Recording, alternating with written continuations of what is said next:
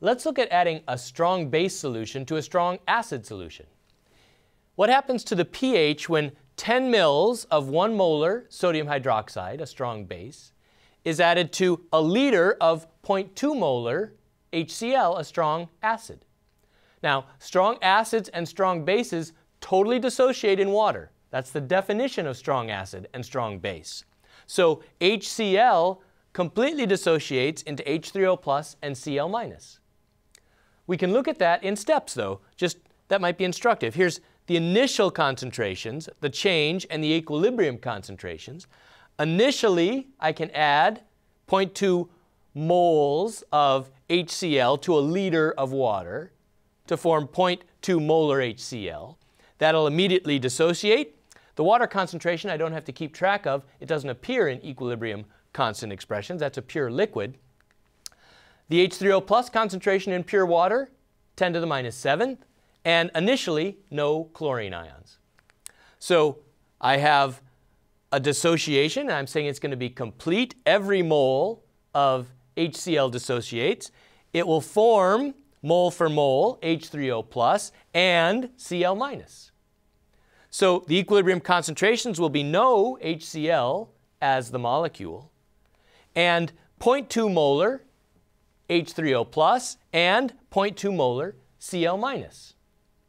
Now notice here I'm not writing 0.2 plus 10 to the minus 7th. I could, but it doesn't make much sense. The H3O plus concentration of 0.2 plus 10 to the minus 7th, 10 to the minus 7th is tiny by comparison, right? This is 0.2000001. So that's essentially 0.2. So the pH is minus log of 0.2, so I can say minus log the H3O plus concentration is 0.7. Now, we want to add 10 mils of sodium hydroxide at 1 molar. How many moles of OH minus is that? I want to figure out how many moles of OH minus I'm putting in because they're going to react with my H3O plus.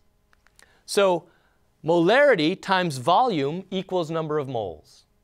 So the molarity, 1 mole per liter, that's 1 molar, mole per liter, times the volume in liters, 0.01, that's 10 milliliters, is 0.01 moles of sodium hydroxide. If I add 0.01 moles of sodium hydroxide, I'm actually adding 0.01 moles of hydroxide ion. So let's look at that. 0.01 moles of hydroxide ion will react with the 0.2 moles of H3O plus that's there. And I know there's 0.2 moles because I have 0.2 molar HCl and 1 full liter of it. So it's 0.2 times 1 liter, or 0.2 moles. So what does that look like? OH minus reacts with H3O plus to form water. How strongly does that react? Do I need to do an equilibrium calculation here? No, I don't, because the K for this reaction, the reverse reaction, is Kw. So 1 over Kw is the K for this reaction. Kw is 10 to the minus 14th, so the K for this reaction, 10 to the plus 14. So this goes completely to the water. So every mole of OH minus finds a mole of H3O plus and forms water, 1 for 1. That's very neat and clean. We can look at that. I'm going to add 0.01 moles of base to 0.2 moles acid. Going to form some water. The change will be all of this will react with the acid, removing 0.01 moles of them, forming 0.01 moles of water. But again, forming pure liquid water doesn't appear in any equilibrium expressions. So the equilibrium concentrations will be no OH minus. That's completely used up. The H3O plus was in excess, so there'll be some of that left over. 0.2 minus 0.01, or 0.19 moles. And that 0.19 moles is in about a liter. It's in a liter plus the 10 mils of NaOH we added. It's about a liter. So it's about 0.19 molar. So the H3O plus concentration now will be about 0.19 molar. Minus log of 0.19 molar, 7.2 0.72. So the pH has changed from 0.7 to 0.72. Not very much. In fact, you kind of expect that. Titration curves look like this. As you start adding the base, the titration curve shows you the pH changes only slowly initially. So here we've just added a few tenths of a mole, in fact, a few hundredths of a mole of base. So we're right in here in the titration curve. The pH hasn't started to change very much. Now, I can look at adding acid and base. Here I have an acid solution and a base solution. So this is concentrated. This is not as concentrated.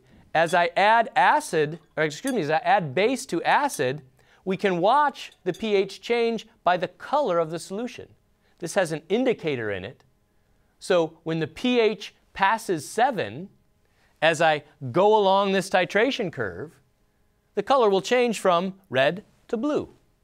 So let's watch this acid-base titration.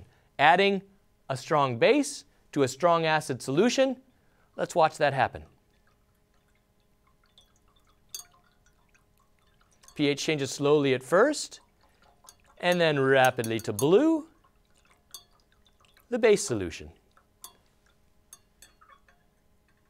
So this is well down here on the titration curve. I've gone past the equivalence point to the point where the base is determining the pH. A basic solution here, maybe around pH 10 to 13, a blue color for my indicator. So there's adding a strong base to a strong acid solution.